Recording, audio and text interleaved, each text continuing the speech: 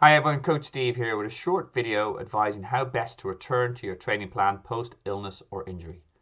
Now, illnesses and injury can happen in your training plan, but do not need to derail your goals or your target race. But you do need to manage your return in a very clear manner.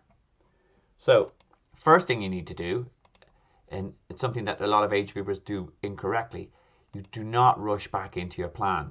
Because if you do rush back, you risk and are not ready, you risk turning what could be a week out due to illness or injury into a month or more. And it's very easy to absorb a lost couple of weeks from a training plan. It's not if you hit months. Then you're talking about goal reevaluation and race reevaluation. So we want to avoid that.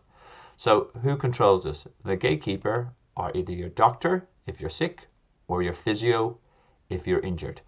They are the ones who will clear you to training, and ask them, am I good? What can I do? What cannot do? By the way, and if you are injured and it's a running injury, do ask, can I swim? And again, if you or cycle during this? I said yes, absolutely. Then load up. So once you've got the sign off, how do you return to your plan? And now, first off, you do not jump straight back in.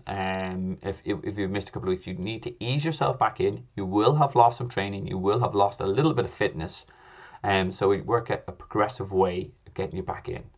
So I have general rules of thumb in this. And if you've lost 2 weeks, we'll use the example here.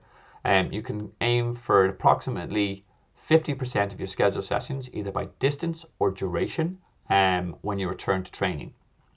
I'll use an example now. And then hopefully in the second week, if no flags, you're actually back on track of your plan and lost not an awful lot of time.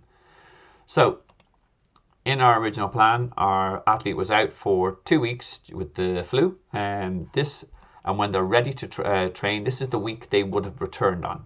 So there's 8 sessions, and there are a couple of easy runs and a long bike and a long run. So our athlete has 2 options. One, return for 50% of the sessions, and again in this they will take out the swim here on Tuesday, the turbo on the Thursday, and the long bike on Sunday. So instead of doing 8 sessions, they're doing 4, but they're completing the entire distance planned. Again, they monitor their body, they listen to their body if there's anything sore, or am I feeling a bit low in energy, and then ease back. Okay. Our other option B, is if they want to keep the kind of schedule and the routine, is to complete all the sessions as per planned, but 50% of the distance or duration. For example, the easy run on a Monday goes from 6 down to 3. The turbo on a Thursday goes down from an hour down to 30 minutes. The long bike on a Sunday goes from 60 kilometers back to 30 kilometers. And again, the week after, they will be right back on the original plan. Okay. Again, if it's 3 weeks out, I aim for a kind of 33% rule, 66% on the week 2, and then the third week you're back on track.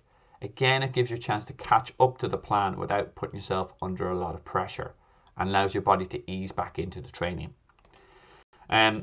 If your injury or illness is actually greater than 4 weeks, you do need to seriously review the goal times or your race date, as you may have lost a lot of enough fitness depending on the duration of the plan, you won't have time to catch up.